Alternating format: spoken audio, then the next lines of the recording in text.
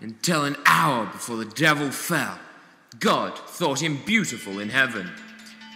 Deep in the woods, the girls began to dance. With a slave's help and the blood of chicken, they began conjuring a devil. But not the devil they were meaning to find.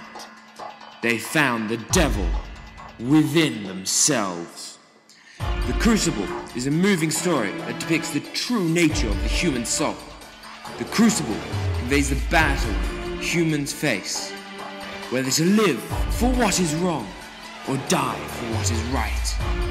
The fight of the law courts to retain their fragile hold on power, of the church to hold on to the fear they invoke, of a girl, Abigail, to try to hold on to the man she loves, because for her, the ends always justify the means. And finally, of one man, John Proctor, trying to do what is right, to find the goodness within him, to find the righteousness within Salem. This woman must be hanged. She must be taken and hanged. The Crucible revolves around the dilemma of a wife faced with a terrible decision: confess your husband's adultery or spare his name. Abby, I may think of you from time to time, but I will cut off my hand before I reach for you again. We never touched.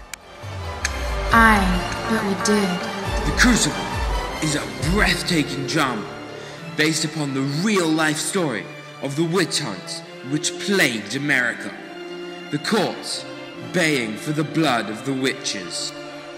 You must understand, sir, that a person is either with this court or he must be counted against it.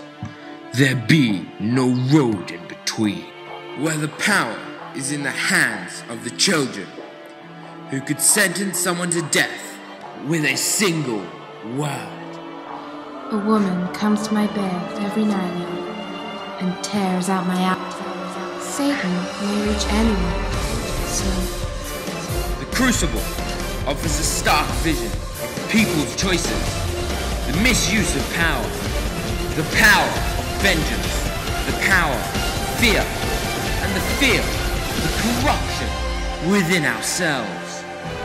The Crucible has many facades and many stories of power, of vengeance, of integrity, and of justice. God is dead.